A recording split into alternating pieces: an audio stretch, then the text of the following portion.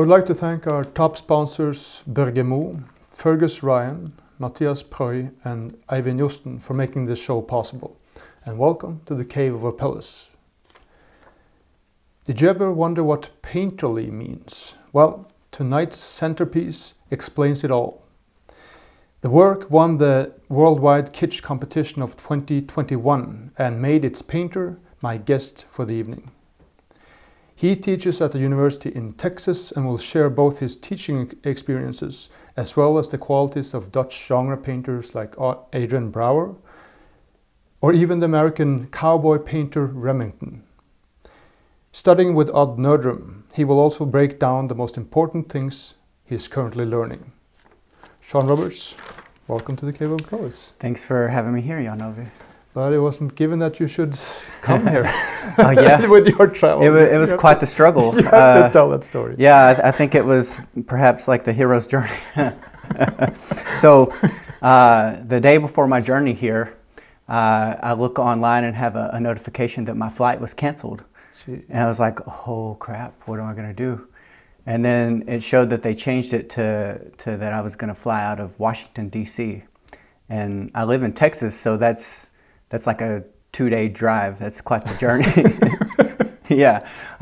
So I panicked. I was on the phone, and I finally got my flight fixed. But I was going to fly out of Houston on 3 different airlines, and there was 1 hour layover in between each flight. Oh, okay. My first flight, I flew to Washington, D.C., and it's a huge airport. We arrived like 30 to 45 minutes late. And I have these big boots on. I've got this huge cowboy hat because I have to represent Texas, you know. Also, my backpack is full of books. One of them being Odd Nerdrum's themes, which is very thick. I would estimate maybe 70 to 80 pounds in my backpack. So imagine that running across the airport fast as I can. You know, mothers were moving children out of the way. I look like a crazy maniac for real. And I had to catch a train. I kept stopping like, I can't breathe. But I kept trying to run again. I was like, I'm so out of shape. I don't know what I'm gonna. I finally made it to the desk when they were about to close the gate, and I was like out of breath. Wait! You know, stumbling around, and I was like, I'm on this flight. Here's my confirmation number. I don't have a boarding pass, and they're like, calm down.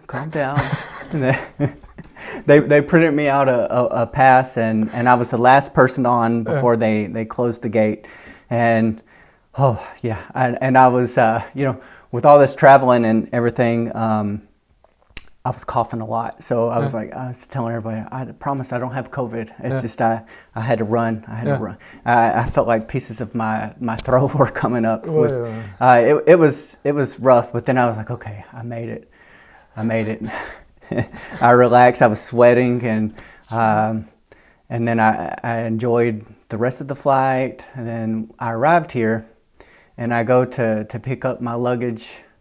And mind you, I have my canvas, my paint, my brushes, all of my clothes, my chargers, everything I need. And the last piece of luggage is picked up, and mine hasn't come out. And I was like, holy crap, what am I going to do here? What is going to happen? So I went to the counter, and I told them, and they told me that, you know, you can file a report. And I was thinking, oh, typical. I'm probably going to never see this stuff again, you know. So I go to take the train and come here all very depressed. And I'm watching people paint for, you know, almost a week. And I'm thinking, what am I gonna? I'm gonna have to just spend a lot of money or something, you know. But finally, you know, I get a call and my luggage arrives, and I take all that pent up energy and just throw it into my painting. So yeah, you've been working quite a lot since you came here. Yeah. It's been good, you know. I think it's good. You have that struggle, and then you obtain the knowledge, and then you bring it back to your people. So you know, it's sort of like Joseph Campbell, you know. So So there's at least two morals to the story. Don't trust the omens, saying you won't make it. Yeah, yeah. And the other one is don't bring a big Nerdrum book when there's plenty of Nerdrum books here. Exactly. Where are you going? I get here, there's 3 of those on the shelf already. I'm like, oh my God. But you made it. I made it. You made it. And then I go up and they're like, oh, okay, well, we'll show you your room. And then I wasn't expecting this. They're like, okay, now come in and meet Odd. And I walk in all exhausted and he's just sitting there and I'm surrounded by his paintings. And I've only seen them in the books at this point. So I'm totally shocked and speechless. And then the man is sitting there and he shakes my hand and he's like, it's a pleasure to meet you. I'm a big fan of yours. And I was like, I'm speechless. I'm like, I'm a big fan of yours too. And I have to sit down because my knees are wobbling and I think, I'm embarrassed. I'm almost going to cry. And he's like, sit down. It's okay. Calm down. Calm down. And then there's the beginning of our first morning meeting. Yeah. So that was a great sort of beginning. That's perfect. I mean, I really want to get towards the end to hearing what your experiences are when it comes to what you've learned here and what you are learning here.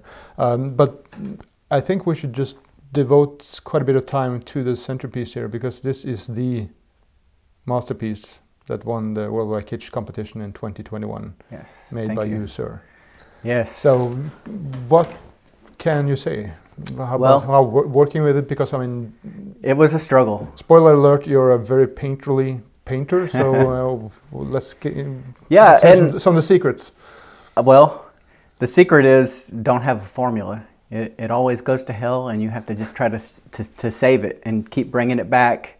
So it's almost like you take 3 steps forward, 2 steps back, 1 step forward, 3 steps back. You sand it, you paint it, you sand it, you paint it, you wipe it with a rag, you screw it up, you scrape the face out, you move it, the nose goes up, your head tilts more, and eventually the more times you've scraped it out and painted it and brought it back, you somehow sort of embody the figure with a breath, a life. It's not just like a one and done.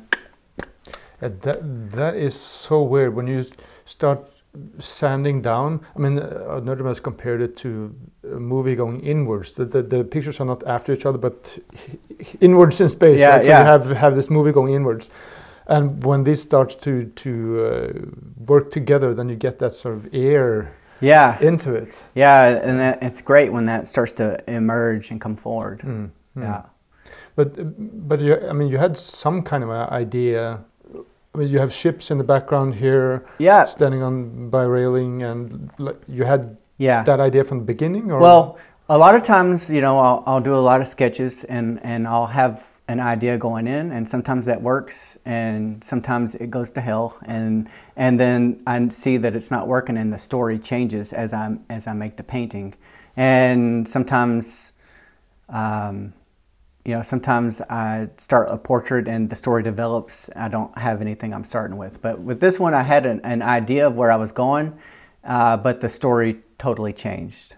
Okay, so what was the initial idea? Initially, I was influenced by reading the book Parsifal, about sort of the search for the Grail Stone. And reading that, I knew I wanted to do a portrait of sort of this sailor on a journey. And then the hand originally was going to be the Grail Stone, which is now a messenger pigeon, a bird. Yeah.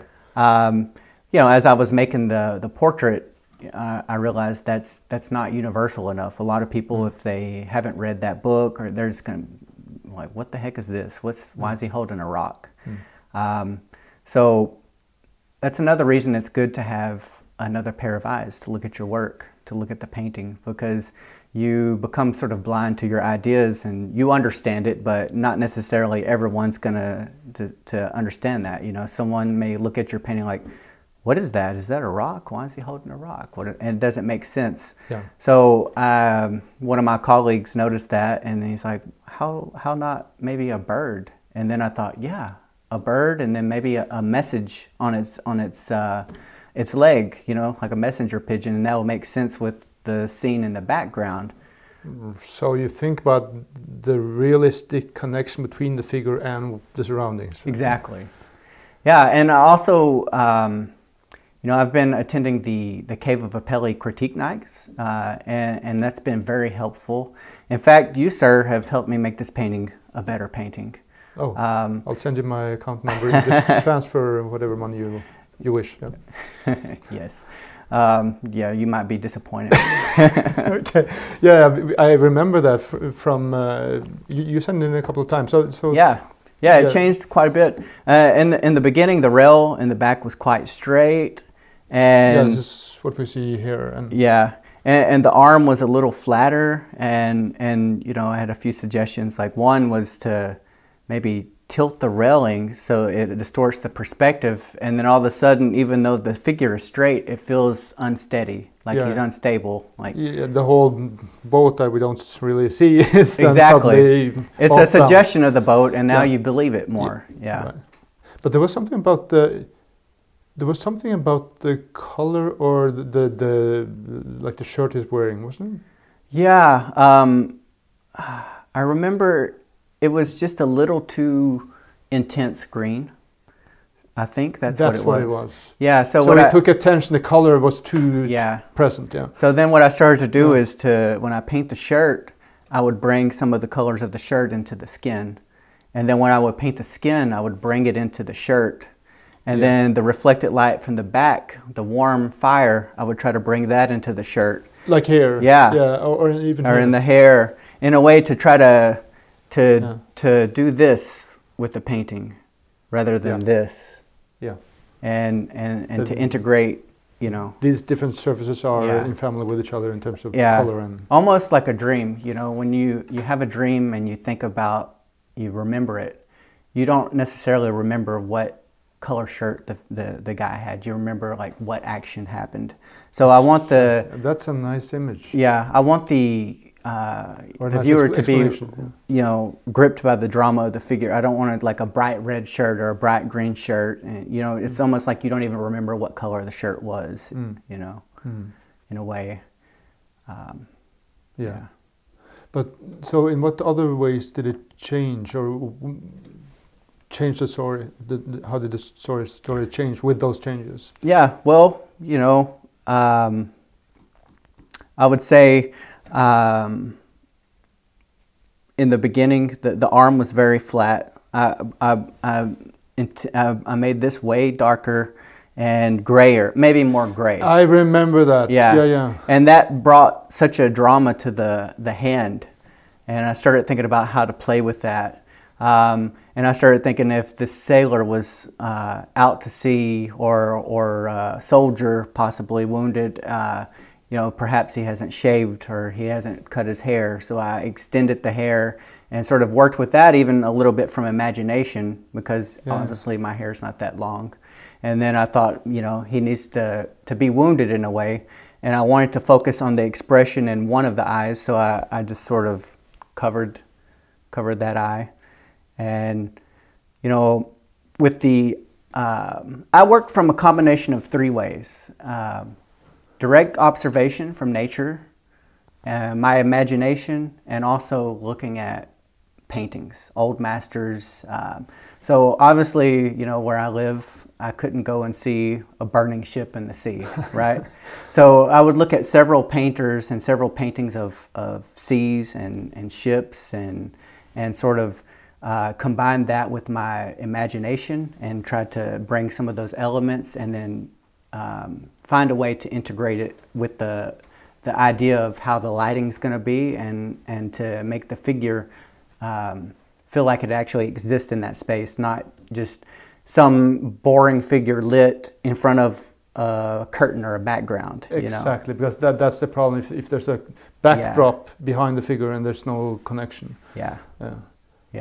That's so you have one thing is to connect the figure to the surroundings through the elements. I mean, like what you mentioned with the railing. Yeah. So that it's off balanced, and as are the ships. Mm-hmm. But then there's a connection in terms of color too. Yeah. That the different areas reflect each other, or you have one in one of them. Yeah. One area another area in terms, when it comes to the color. Yeah, in that sense, I think sometimes the painting works better whenever you take from nature, but you're not a slave to it. You make changes to make the painting feel more believable, to enhance the drama. You know, like bringing the colors together in a strange way, or scraping through and making an area very blurry so that you focus on another area, to sort of almost like a director or a composer. You know, you're trying to lead the viewer through the picture. Yeah. Yeah, and in my experience, you come to a point where, well, things are placed correctly, all these things are in order, but then it's a matter of getting rid of competition, toning things down. Yeah. Mostly that, yeah. In my experience at least, that to tone things down, pacify things so they don't compete with what should be the main focus. Yeah, but then you need to know what that is. Holistically, right? What? Holistically. Yeah. Yeah. Yeah. Right. That's the thing about that Odd Nerdrum has been talking about, adding the sketch in the end. Yeah. Right. Titian, right? Yeah.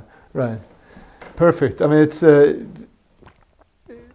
I think that is really something to learn from when I look at this. I think a perfect example is what you're doing, for example, here, this contrast here, or even this subtle contrast here, where it's almost just warm, cool, but it's almost the same value. Yeah. And you can trust that keeps the shape in place. Uh-huh. Yeah. Yeah, and then I shipped this painting here and restretched it, and you know, I was very nervous when Odd Nerdrum was going to look at it. But he said that he was totally shocked when he saw this painting. He said that it was so loose, but it's not loose. Right. And I was like, oh, okay. Well, that's a feat. Yeah. So, and then he really liked the way the cloud and everything was so circular and just kind of kept you in the picture. Yeah. It's that being able to lead one thing into the other. Yeah. So you don't see things as totally separate. Yeah.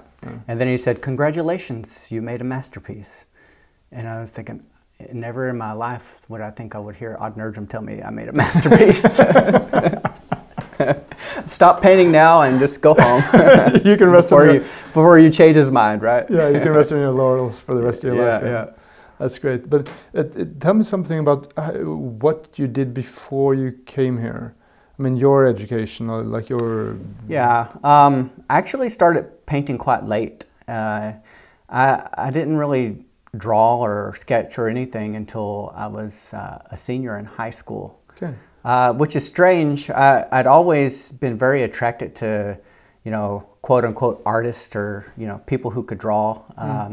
And I was very intrigued when someone like had the ability to like draw a person or a face, and I, for some reason, I don't know why, but I thought to myself that that's something that it's a talent. You have it or you don't. It's something like if you can't do it, then you can't do it. You know, and you hear people always saying, oh, I can't draw a stick figure, or I can only draw a stick figure.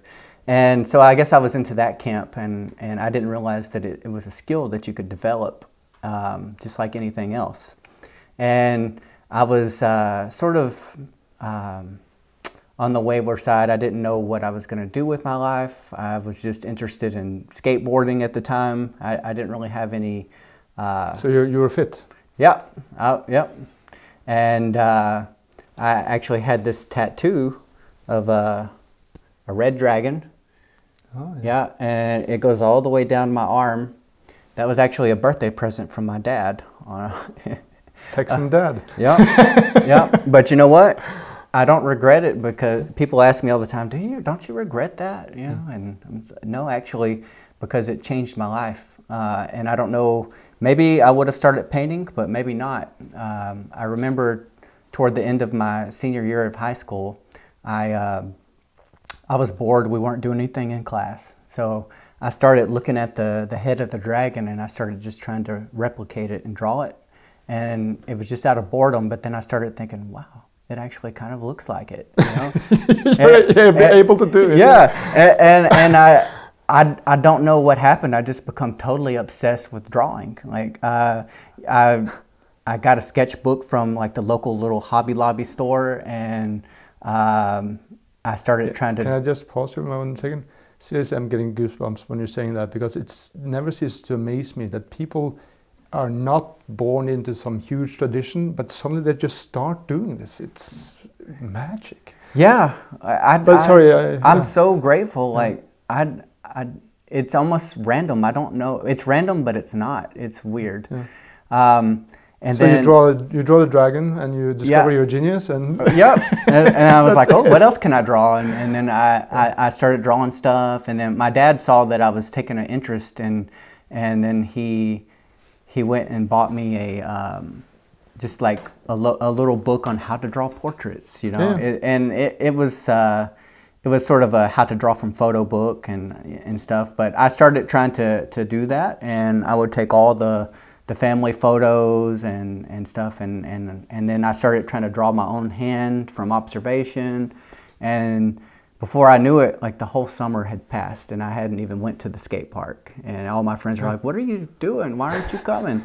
And I showed them my sketchbook, and they were like, "Oh yeah, I really respect what you're doing and understand now." Awesome. And so and then there was this one evening. It's happened to me a few times, but it was almost magical because I was drawing this portrait of my sister, and I felt like I was in my room for like 2 hours, 3 hours, and I remember seeing the sun come up in my window, and I was like, what the heck happened? How did, you know? So some of my counselors from school, they talked to me to go visit the local university, Stephen F. Austin, where I currently teach now. And I saw that they had figure drawing classes, and you know, they had painting classes, and I really wanted to learn how to paint. So before that, I'd only experimented once with oil paint, and it was a disaster. I did not know what I was doing. I used a bunch of... I'll not tell you about my first painting experience. I made a mess. I used a ton of odorless mineral spirits or turpentine, and the paint just ran everywhere. And I went and tried to clean the brushes out in the bathtub. Oh, my stepmom was so furious because there was like stains of paint everywhere. So I didn't really paint again until I left home and went to the university. But yeah, it was a good experience actually, because there were several professors that sort of passed through that actually painted in a similar way that I saw myself going, and they showed me, they kind of guided me on a path to... and like what direction was that? Well, to work from observation. Yeah. Yeah, and storytelling. This professor that was sort of passing through, he actually showed me Odd Nerdrum, and I was like, oh, when did he live? You know, I was like, oh, he's still alive. Yeah. So you know, I had I think even though a lot of the professors that were there, they didn't work in the same methods that I was, you know, in the classical figurative. They saw that I was very ambitious and passionate, and I was one of the only students that was coming after hours to work, and so they were very supportive of me and encouraged me to go to a graduate school to learn even more. And so then I went to the University of Washington and received my MFA there, and honestly, it was a great experience. Our studios were in an abandoned naval base, yeah, off campus. It was pretty cool, next to this huge like lake, and it was a bigger university. There was 6 painting professors, and so painting was its own department within the College of Arts, and we had our own curricula, and then we had our own painting seminar class that we would go to. And there was also seminars for like all the other areas that you could go to. And I didn't really go to those because I visited one, and it was so intense on sort of critical theory about like, it wasn't an attack on classical figurative painting. It was more of an attack on painting. As such. Like why paint at all? Yeah. So I stuck with the painters. Yeah. So, you know. So there was definitely the painters that we know were all from pretty before. Traditional, yeah. Yeah, but yeah, so there was definitely that strain of so-called critical thinking. Yeah. But then there was painters that were seriously classical, figurative, and yeah. So there was a big. I mean, you didn't go to variety. class and they tried to break you down and stop you from painting, No, right? no. So that's awesome. That's it was awesome. great. You know, like I was mainly in the studio, and then I would have so many art history classes that I had to take, and then so many studio electives, and I could choose whatever I wanted. So I took a Baroque art history class, and I took some figure drawing and figure painting classes, and you know, worked with different professors that were actually pretty known in the field, and yeah, I got some good advice. Some guest professors also, or? Yeah, we had guest lecturers, guest artists that would come in and critique our work. Most of, you know, I got pretty good critiques, but I used to, okay, so let me give you a little backstory. Whenever I was around 9 or 10 years old, I went to live with my father, and he was a magician. And so we would travel around all of the southern U.S. and do magic shows at sort of Job Corps and traveling carnivals and all these kind of places. Fantastic. Yeah, so my part in that was I got paid a little bit to help build some of the illusions and to construct and set up the stage set and deconstruct it and take it to the next venue. And so I started working. This is starting to sound like some movie. You know? Yeah. So I was sort of influenced by dramatic, like movies and stuff as well. Yeah. But the point being is, I was working from observation, and I was doing these large-scale self-portraits, sort of as these different characters. But I would build and construct my own sort of stage set to look in the mirror to sort of make it authentic for what I wanted to do. But I remember this one visiting artist came in, and they didn't talk about my paintings. They only talked about the set that I built for the paintings. You know, they're like, this is what you should show. This is the art. And I was like, well, you know, maybe that would be interesting next to the painting, but you know, that's just, you know, that's just props, to get to this. This yeah. is what I want to talk about here. Yeah. But that was not a figurative painter, or?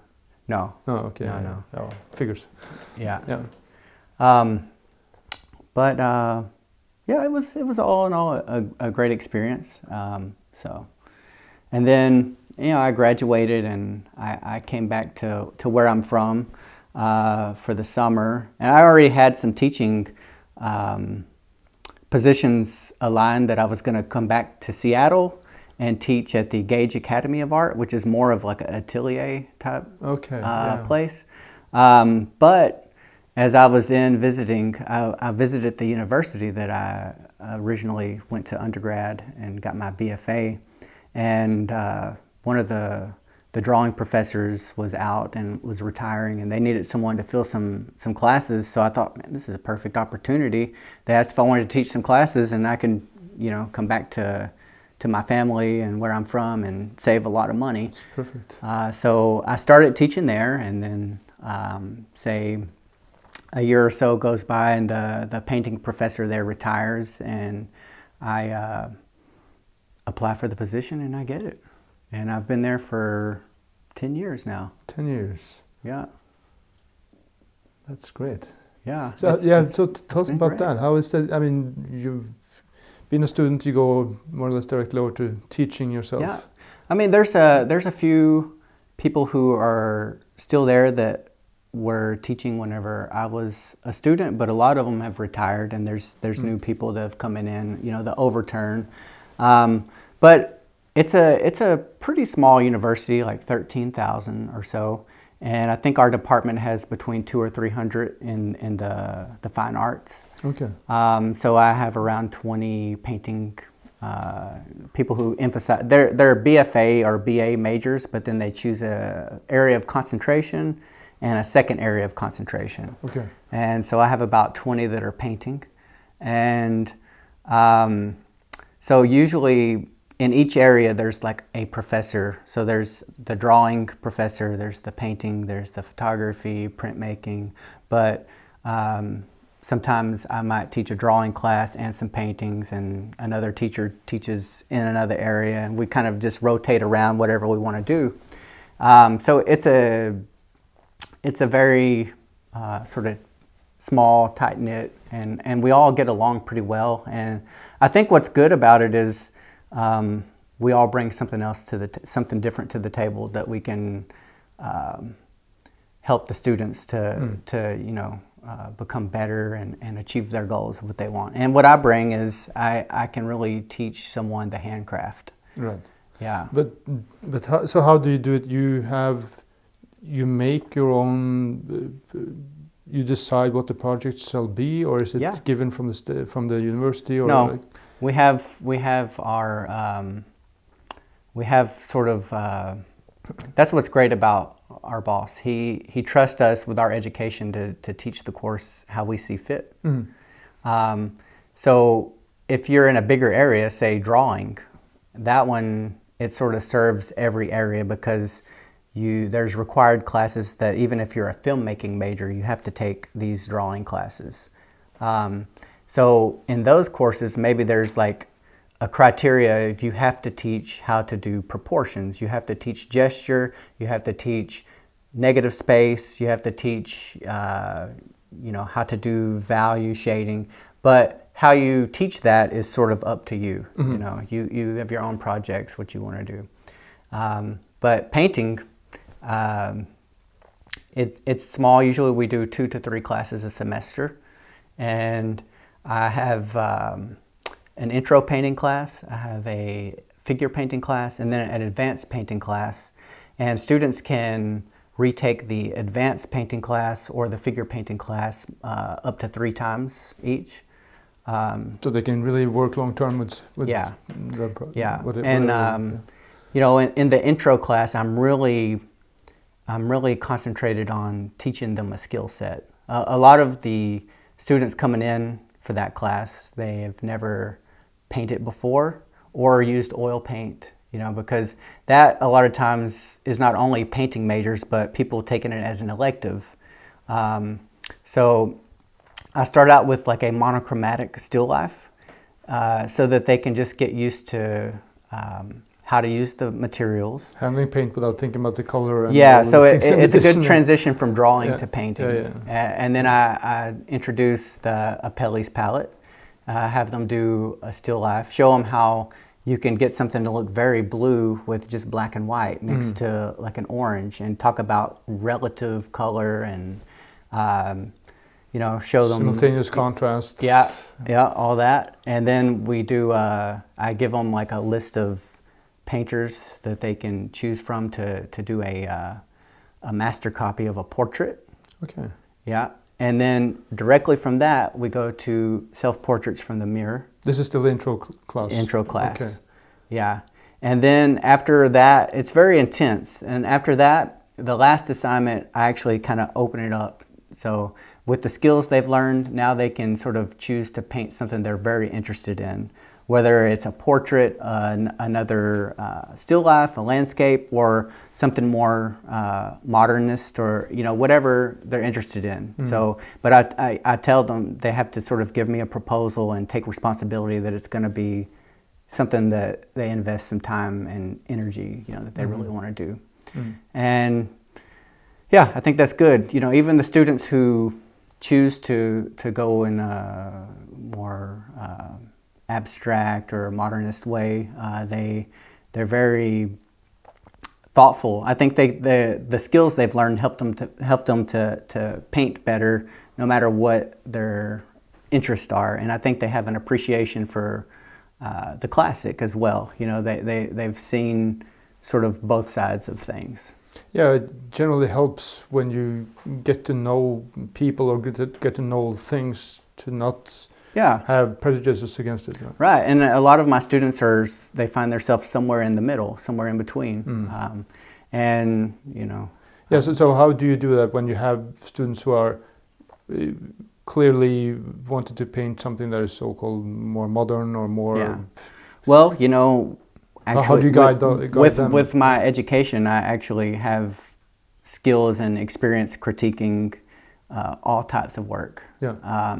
And so what I do is I really talk to the student and try to find out where they're coming from and to dig deeper what their interests are and their influences sort of maybe inside painting or art or outside of that, like other things. And then I try to think about maybe people that they can look at and give them suggestions of artists or painters to go find in like the library and sort of like a starting point for their research and then how to dig deeper. You know, yeah, it's the same way as if someone is interested in painting storytelling. You know, I tell them to go get some books on Caravaggio, Rembrandt, and you know, read Aristotle. You know, yeah, and then in the figure painting class, we have models and we work from life and we do a lot of... But how do you set that up then? Do you just have a model standing there or do you try to make some kind of narrative out of it or some kind of... I try to get creative.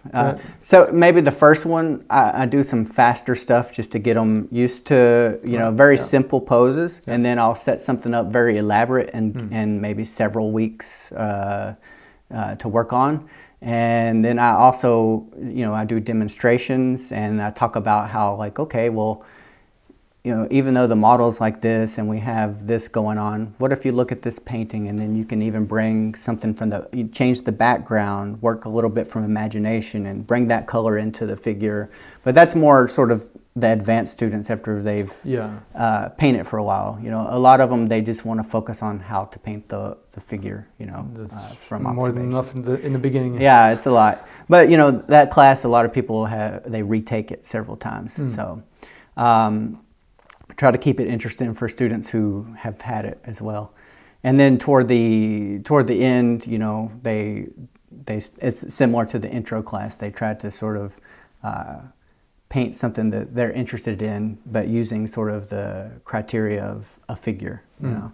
And then I have advanced painting class, which is more of that end stage throughout the whole class. You know, they work on what they're interested in, their research, and sort of to put together a body of work of paintings throughout the semester based on their so then they basically research. choose their own motifs on size. Yeah, with consultation to me, right? Yeah.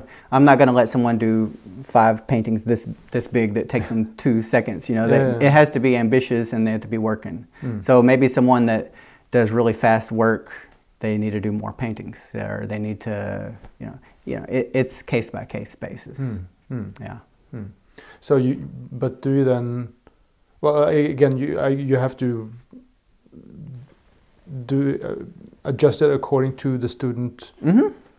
Say you can try to do more narrative. You're more of a modernist guy. You look at this, whatever. Yeah, and especially in the advanced class, because a lot of the students they're thinking about what they're going to do when they leave and possibly applying to graduate schools. So I try to help them put together maybe at least a sort of cohesive body of work that doesn't look like just classroom exercises. Yeah, so they get used to thinking that they actually have a job. Yeah. Which is to make paintings that can sell so they can get some money. Yeah. So it's not all about just making a painting and not thinking about the practicalities of your economy and all of these things. Yeah. No, because I think that's quite important to learn that this is, it is a job as well. Yeah. you can. Yeah, and that's why it's, you know, I emphasize that I have a lockbox on the door where they can put a code in and get the key and come in and work after hours as much as they want. And I try to stress, like, it's not enough just to paint during the class time. You need to come in and work on your painting, you know, at night, on the weekends. It is a full-time job, you know. You need to, you know, you're paying money for this. You're devoting resources to a trade, your trait, you know, I mean, what your career is going to be. So you need to be the best you can. Yeah. Yeah. Right. But so the university what's the name of the university again? Stephen F. Austin State University. Stephen F. Austin. Or you can say SFA. SFA. So they are supportive of what you're doing. It's it's not a problem. No. Working there. Yeah, that's so fantastic to hear. Yeah, I mean, yeah. We have colleagues. I have colleagues that do all sorts of different things, and I haven't had any kind of aggressive or negative response to my work. I think they appreciate what I do, and it's great to have that support. My background is that when they want to have this line, or what do you call it, like a department for classical figurative painting at the academy in Oslo, Norway, there was a huge uproar. That's so crazy. Yeah, the principal told me he was, I'll not go into detail, but he was not exactly respected. He was even attacked by some students, and it got pretty bad. Wow. So, and that's why I try to, that's why I keep asking you, so they're not negative? Because maybe it's just my brain damage, but it's really important to get the message out that there are actually universities or institutions where these things are done, and it's respected, or at least given the space. Yeah, and you know, I can't speak to like that it's that way all over the U.S. or all over Texas, but from my experience, I've had positive. That's wonderful. Yeah. But how is the general, well, we have to use the A word, art scene in Texas, or where you know, there's a lot of art scenes in Texas. Texas is big. There's Houston, there's Dallas, there's San Antonio, Austin. I know a little bit more about Dallas because that's where my gallery is. That's where I show. And from my experience, my gallery shows all types of artists, and I was invited to be part of one of their group exhibitions, and I was just like, I just sent the director an email and said, well, if you ever need another artist or to fill your stable or whatever, I would be happy to have some exhibitions there. And he replied, "Oh, it would be our honor to represent you. Take some photos and send us your work to put on our website." And I have an exhibition coming up there, I believe, in the coming spring, solo exhibition. So 2023, yeah. Yeah, and I was a little worried, like, these, I make large paintings. Are they gonna sell? And he told me, look, I realize and understand that your work is a bit different. It's going to take a true collector to buy your work. Not the everyday person's going to put it on their wall for decorations. He said, don't worry about compromising the scale or the content, that I'm more interested in having a great exhibition rather than selling your paintings. So I thought, I was like, wow, you hear these horror stories about people in their galleries, but I'm not sure, as a whole, but my experience, it's very supportive. It was great. Yeah. Yeah. But is there any kind of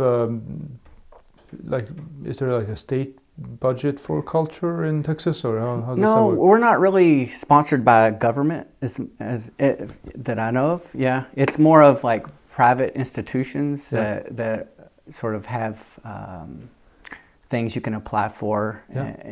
So it's not like through the government. That's awesome. Yeah, that's awesome, because let me test my theory. Doesn't that lead to a situation where you have more variety, this so-called variety that everyone wants these days? I think so. Yeah. Because I presume that in that situation, it's not like only classical figurative painters get money. No, yeah. I mean, there's plenty of, I guess, what we know as, accepted art is all over the place in Texas, right? Yeah. Yeah. That's awesome. Yeah, I think I've been pretty lucky in my experiences and career-wise. Yeah. So there's actually a possibility of showing there and my wife works with the figure and does story paintings, and she also has a great gallery and has had success selling paintings and hasn't had any problems. So, you know, she's extremely talented though too, as well. Yeah, that's awesome. But hey, we forgot to talk about one thing, the World Wide Kitsch Competition. Yes. Sort of sliding from the general art scene to the kitsch scene. Yeah. So, do you have anything to say about that? Like, how is that? I think it's a great thing. You know, my experience in competitions, to compare sort of this type of competition to just a regular, I apply to a lot of like group exhibitions or online competitions, and then if you get in, maybe you send your work, and then they, you know, first, second, third place. But a lot of times at those competitions, the work is so different from each other. It's like pineapples with grapefruits, and you know, it's so subjective, the criteria, and it depends on the taste of the juror and so and there's all not these a specific direction on the type of work they want. Yeah, and what I like about the World Wide Kitsch Competition is I'm competing against people that are specifically in the field that I am, in a sort of storytelling, and there's objective criteria, and so it's really amazing. And you know, looking at, I was honored to even get in the competition and to be a finalist, and a lot of the painters that were there that I competed against, I really admire and respect their work, and so it was great just to be part of that. But to win it, it was such an honor. Yeah. So because there's a clear basis on, or focus on storytelling, and not just getting the figure correct and all these things. Yeah. You know, the figure has to be solid enough to where you believe the story. Yeah. But the story needs to be as important. Well, that's what you said. That was so fascinating to hear. Thinking about how, well, like the railing or like the reflection of the burning ships, to create that connection between the figure and the background, so you get one unified image. Yeah, and another thing with that is a lot of times you may paint something that you're in love with, and you think, oh man, I painted that so well, but it doesn't serve the story, so it has to go. You have to be willing to sand it out and take it away. So that's kind of what you're saying when you're saying you shouldn't have a, what did you say? You shouldn't have a, I asked you in the beginning, like how do you work, and you were talking about not having a specific plan, something like that. Or sometimes I have a general plan, but once it comes on the canvas, you have to recognize it's not working. Yeah, and then what guides you is, does it serve the story or not? How can the story be better? How can it be clearer? I don't think it needs, I think it's okay to have a story that can be a bit ambiguous a little bit, that maybe you can take a couple of different interpretations, but it has to be a clear thread, a clear line to it. It can't be so random that it's like, well, this, because there's a gray pigeon, it represents dignity or blah, blah, blah. You know, a lot of these. When it becomes, what's the word? Well, when it becomes too symbolic. Symbolic, yeah. There are symbolic figures placed together like some kind of a puzzle. Yeah. Right? I want the everyday person that doesn't know anything about art to be able to see my painting and see the story and be gripped and enjoy it, as well as someone who looks at paintings a lot and is cultured, you know. So I'm painting for the people, you know, not like an elite. I don't think only 3% of the population should get my painting. I want everyone to be able to enjoy it. And then, that's where you go into doing something that is primal. Yes. It's so wonderful with Blake Snyder. You have to make it, talking about screenwriting. Yeah. You have to make it so that a caveman and his brother can understand. Exactly. That's great. You want someone to be able to relate to the painting that lives today, 1,000 years in the past, 1,000 years in the future. Exactly. You know? So you paint these primordial human experiences that we all encounter at some point in our life, you know, or we know someone that has went through that, you know. But you mentioned something, and I don't remember if I've seen your earlier work, but I mean, this is exceedingly painterly. Yeah. I was going to say painful, but I remember to say painterly. It was painful too. It shows. No, it's painterly. But you mentioned, I think last night, that you went from being very, very sort of tight. Yeah. Like, how do you make that transition? Because the people have, well, I've met painters who are really focused on being tight, at least, who have a huge problem trying to become more painterly. So how did you do it? Honestly, I don't know what happened. I think the journey started whenever I first made a painting with a Apelles palette, and it immediately harmonized. And I don't know, I've always had a problem feeling like the painting, it doesn't feel alive, it doesn't feel integrated. And I started playing with sandpaper a lot more, and then I started thinking about looking at late Rembrandt and Titian, and like, why does that feel more alive than something that's just super rendered and has all the contours? And why does it also, I want the painting to feel like maybe sometimes it's moved, or it's moving, or it's in the process of moving, like there's action. Say something about that, because that's fascinating. Yeah. So for instance, the hand, if it's here and it doesn't work, you sand it out and you move it, but maybe part of it is left. Like you've actually been doing here, right? Yeah.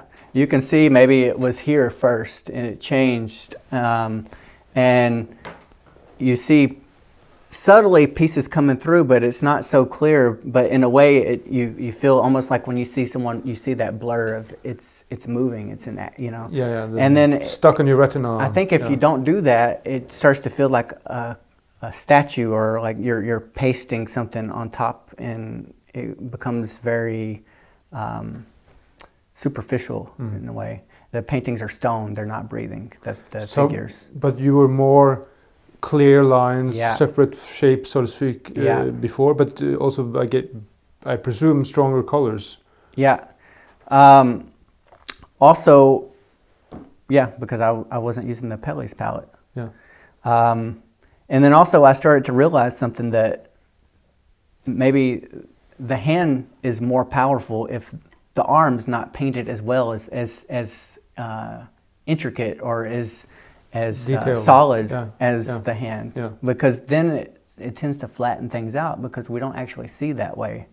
You know, when I'm looking at you right now, I see your nose, your eyes, but your hand is blurry. I don't see that in focus. If I paint that way, then all of a sudden you look like a photograph, and you look sort of fake in a way. It flattens you out. That's the weird thing, that to have so-called photorealism as a standard, which is not the way we perceive the world. That's the greatest insult, when someone's like, "Oh, that looks like a photo. You're painting." I'm like, okay. Well, that means you don't have the ability to choose. Yeah. Or to direct the focus to where it should be. But how? I mean, okay, so you don't really know exactly what triggered it, but okay. So from another, I think it was looking at painters that had a quality that I longed for, but didn't know how to achieve it. Yeah. You know, like. Yeah, because you have that aspect of. It's not that you don't have necessarily. It's not necessarily so that you don't have the talent for it, but you are until now not aware of it. Yeah. Yeah, and also, I think also that I started working a little bit more from imagination, not sticking exactly to what I see, everything, to make the painting, like how we were talking about the background and bringing those colors in, and then thinking, how do you integrate it? And some of that just kind of starts to evolve like organically. But that can be a fine line then. Is that where does it tip over to just imagination? No. You have to have a balance. Yeah. So how do you try to achieve that? So maybe I have a general something I'm looking at, but then I paint a session and change it and mess it up, and then I bring it back, go back to nature, and then I look at a book look at, you know, an old master, how they painted something, and try to Yeah. bring some of those qualities. So it's just a big struggle. It's a big mess. It's you're sanding it, screwing it up, bringing it back, sanding it, screwing it up, bringing it back, using your rag, putting some oil on it, wiping it out. And eventually it's like, oh, okay, that looks okay now. But yeah, it's... You know it. I know it. I showed you that self-portrait, and again, I'm not going to What say have to you- anyone how many years I worked on that, but I think I like totally destroyed it. I really sanded it down like 4 times. Yeah. It's yeah, that's well, I guess we did talk a little about that. We did when we did the school video where you showed the portrait, but this thing about when do you just keep Yeah. pushing, and when do you see that, well, I should actually change it or start Yeah. a new one, or Yeah, and when you look at that school video and Yeah. how rough it, yeah, that's how this started. exactly. So then you're in a situation where you're not the guy who can sort of show off, I got the glimpse in the eye in the first session, but Yeah. you are really thinking like chess Long term. 15 Yeah. different draws in the future. Mhm. Yeah. But so okay, so the strive, it's about the struggle, you Yeah. know. If you're not struggling, you're not improving, you'll decline. hmm. So I always try to bite off a little bit more than I think I can chew in painting. Including pieces of your throat. No, Yeah. so, that was too that was not a good image. But anyways, other influences, like throughout, I mean, from old masters. Now that you mentioned it, and we need to get into, well, Brouwer is one thing we want to talk about, Yeah, but yeah. there's some others too that you Yeah, could, mention. you know, we have in Dallas, there's the Almond Carter Museum of American Art. And I went there and I saw some Remingtons in person, Yeah. the Cowboy painter, and he How- has sculptures and paintings. And although it's... He did sculptures too? Yeah, Yeah. I have a book on that as well, like the horses, they're really good. But there was something that it just kind of, I felt like I recognized the characters in a way, even though they're from a different time period. Something about that pioneer spirit, you know, that sort of almost like crazy, Dionysic kind of, you know, in Nietzsche's, you know, that like intoxication. It reminded me of some of my family members and my own culture growing up, sort of a working class southern East Texan, and I really respond to that. And in the Adrian Brouwer, even though it's sort of Dutch genre, he paints these peasants in the bars and there's a kind of also like this energy, this sort of Dionysic, like in the moment craziness, that it's very chaotic, and I like that. But also I'm very sort of influenced by Rembrandt, who's more maybe in like the dream or the poet, you know, the Apollon type idea of, you know, like really bringing that skill, bringing the lighting, and you know, honestly, my ultimate goal is if I could bring those two together, like a Remington or Brouwer with the Rembrandt drama and lighting, and I think then maybe I could have something special.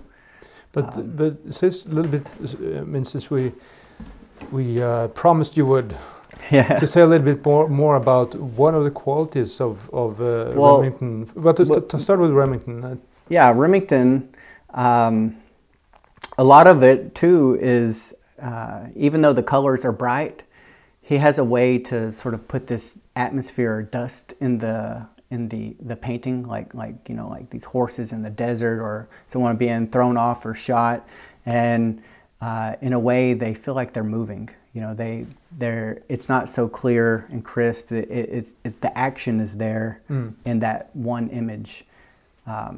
So I respond a lot to that as well.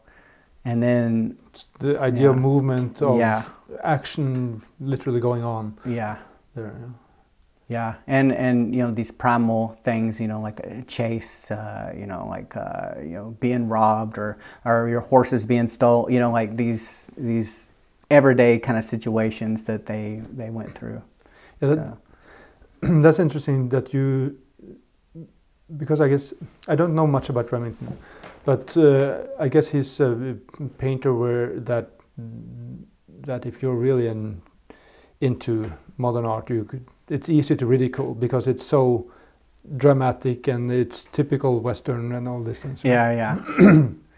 Yeah, you know, I think it's important to not only look at the painters that reach the highest level, like Rembrandt.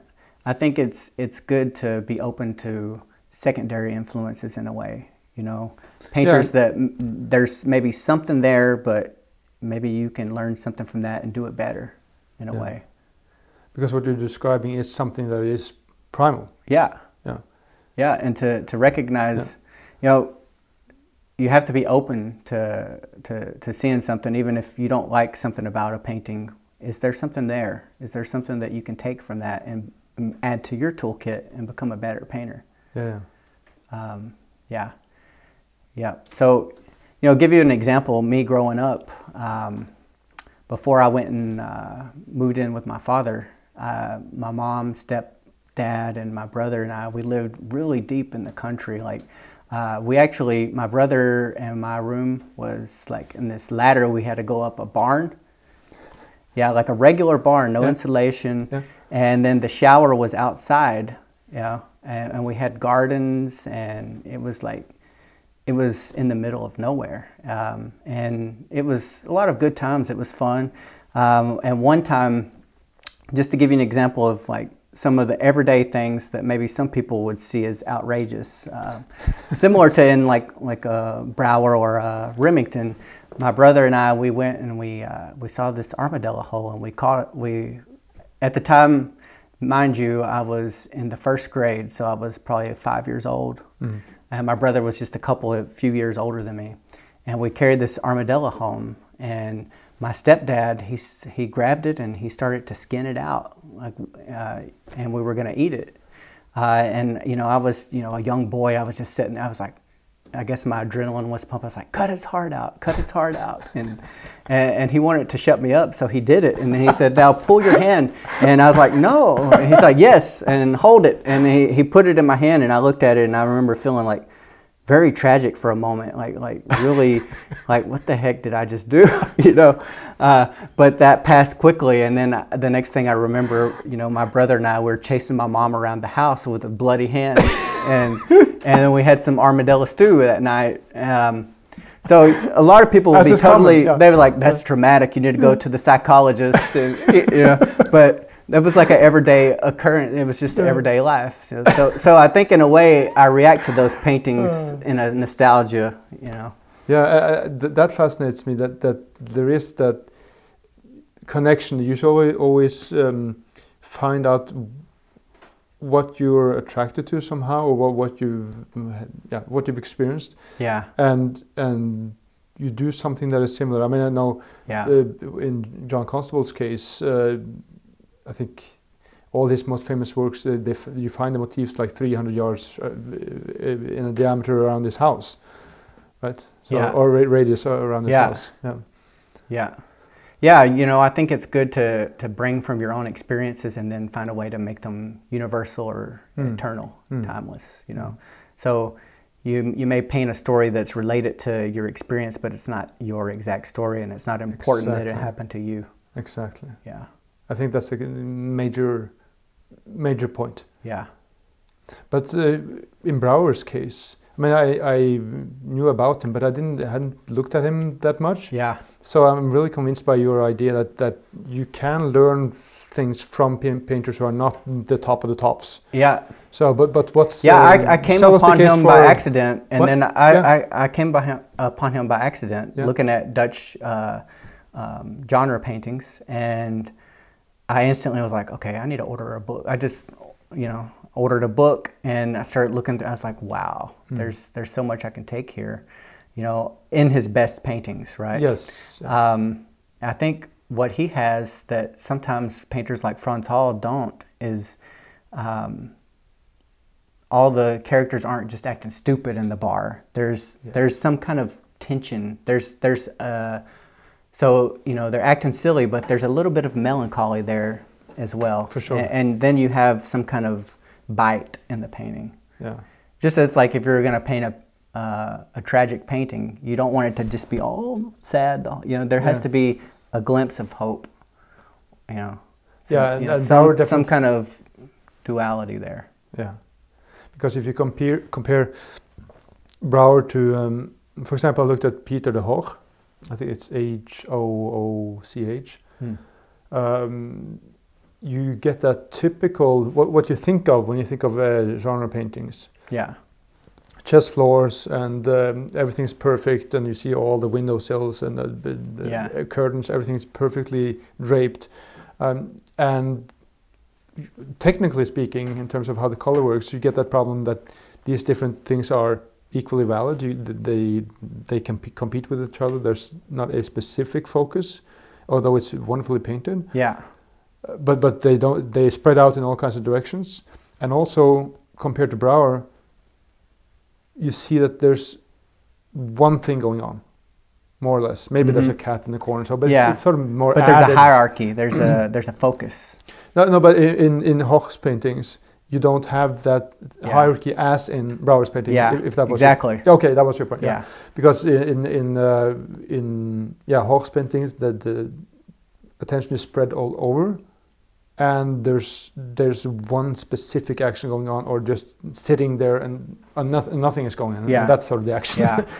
It's like, why am I looking at this? Yeah. And when you go back to Brouwer, then he is much more. You see how close, how much closer he is to Rembrandt. Yeah. Interesting fact I was reading, which surprised me, is that Rembrandt owned at least 6 of his paintings and several of his drawings, and Rubens owned at least 17 of his paintings. No wonder. So those guys were also looking at painters and what can they bring to their work. Yeah. And if you compare some, like I think Brouwer's flute player, I don't know if that's the exact name, but I showed you that the other day, the expression next to some of Rembrandt's early self-portraits, you can see, Yeah, and this one specific one where that self-portrait where it's like, like that, it was smoking, isn't it? Yeah. Yes. And then there's the figure next to him, which is actually, the head is much better painted, and that is really amazingly well painted. Yeah. That's it's important not you know, if you're just write stuff off because it's not the highest level, you'll miss little things like that. Yeah, I think you know, that's a major gems you can find. That's a major takeaway from you appearing here and talking about this. Yeah, definitely. But at the end here, tell us something about what you're learning now. Oh, so much, and it's hard to put into words, but I feel like every day I learn something new. For one, I was completely blown away to see Odd Nerdrum's paintings in person, because just from the books and my assumptions, I felt like that they were super painted thick everywhere, you know, like very thick layers of paint. But there are thick areas, but there's a lot of areas that are very translucent, and you can see the layers and the colors, and it's a good sort of combination of that. And that goes to show you that rough painting doesn't necessarily mean thick painting. Yeah. And I think just seeing that has already changed the way I start paintings, and I'm starting to see that there's more possibilities here with that. But also, we talk about philosophy a lot. Like every morning we have a morning meeting, and we may talk about painters or paintings, and we'll have them on the floor and compare, and like, why is this one more compelling than this other painting? What's working here and what's not? And you know, we discuss it. And also just everyday sort of philosophical ideas, and the point is to use your brain to analyze things from different angles, and sort of to help you dig deeper in your own painting, you know. Do you have any bullet points on what kind of painters are generally then described as better painters, and like what? Rubens versus Rembrandt, or Titian, Sargent. We talk about how Sargent's paintings, they're beautifully done. They're really quick and very impasto and like, but it's sort of opaque in a way, and not physically, but like on the story. The well, idea I guess of the that's painting. when you. And I have to say, I've seen some Sargents at the Free Collection in New York. Yeah. But mostly in books. But I guess the problem is that when you sort of get the idea that the painting is on top of the canvas. Yeah.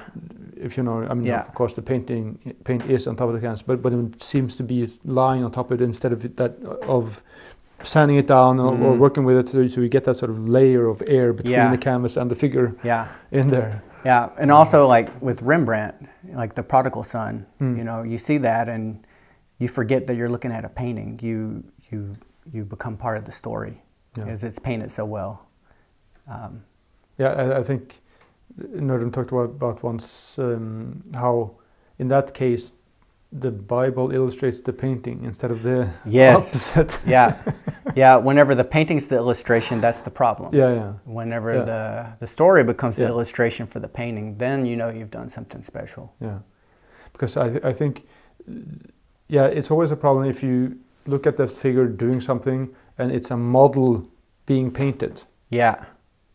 You see, one of those. I mean, of course, Titian in the done wonderful things, but you have this and other painters of Christ standing on a cloud, and you see very well if that person is just standing on some kind of a scaffolding or something like that, or some boards, and not on a cloud, right? You see it very, very clearly. Yeah, and what else has been very motivational and inspiring is to see him work. He'll let you come in and watch him paint and have a conversation, and to watch someone that is as accomplished and as great of a painter as he is, that he still struggles with his painting. It's not just, everything's perfect. It all goes to hell for him too, and he finds a way to bring it in. He just does it much better than me. So it's very inspiring. It shows you that you're on a good path, and maybe perhaps if you work hard your whole life, maybe you can achieve something like that. Yeah. That's a perfect way to end. Yeah. So, Shaun Roberts, thank you for coming to the Cave of Apelles. It was my pleasure. And as usual, I would like to thank our other top sponsors as well.